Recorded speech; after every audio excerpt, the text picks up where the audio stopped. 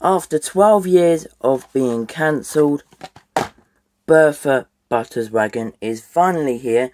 She was revealed in the packaging about 1 and a bit months ago, but yet now people are only receiving her. Of course, thank you to Greek Collector, or Olector, however you like to be pronounced by. But yep, we have Bertha Butterswagon. Of course, I found this one in Smith's Toys, or I ordered it from Smith's Toys. Let's take a close look at the packaging. Here we have Bertha Butterswagon artwork. You can screenshot if you wish. Bertha Butterswagon. Here she is. Disney Pixar Cars. Pretty cool. The back of the packaging, of course, Bertha Butterswagon from the first Cars movie. And of course, there is the back. So yeah, I'll be right back with her all out of the packaging. Here is Bertha Butterswagon. And she is pretty small. I mean, she is that small, she's almost literally the same size as Luigi. Look at the size difference. And here is Guido for reference too.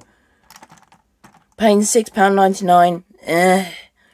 I mean, I'm glad she's finally been released as a diecast. But for £6.99, it's a bit odd. I mean, 12 years of cancellation and we're still paying full price. I'm happy for it, but you know, bit much. Anyways, she's got a very nice expression, of course, referring to the scene in Cars 1 where she appeared. We've got the nice, of course, flower petal rims. The license plate which reads ML115, the classic license plate. Here's the other side. And here is the base, made in Thailand, and of course a massive code.